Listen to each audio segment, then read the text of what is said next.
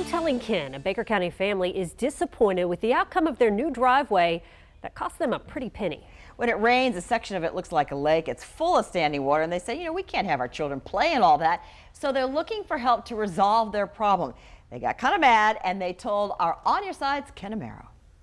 Behind me, a concrete driveway. It's only a few weeks old, costs $9,500, and it's full of problems. They've come out and they've done some things here and there. Brian and Hillary Bailey are the homeowners. This was very necessary. We wanted our kids to be able to gather here and play here and always know where they're at and that they're safe.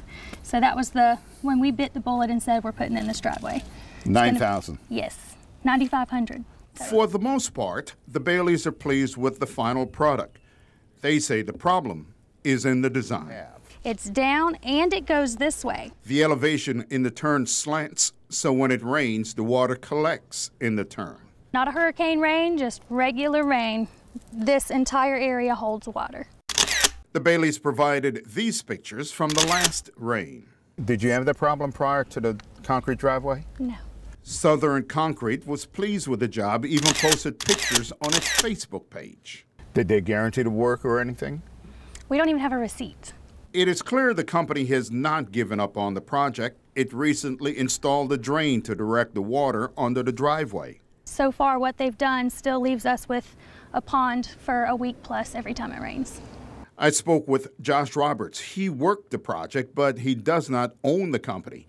Roberts told me he understands the frustrations and called it a big mess. He says, "We are determined to get this resolved. I will meet with the Baileys with an expert to see what we can do. I will continue to work to resolve this." So if there's another way, we're open to that. And On Your Side will follow up to see what is the final outcome, to see if the contractors keep their promise.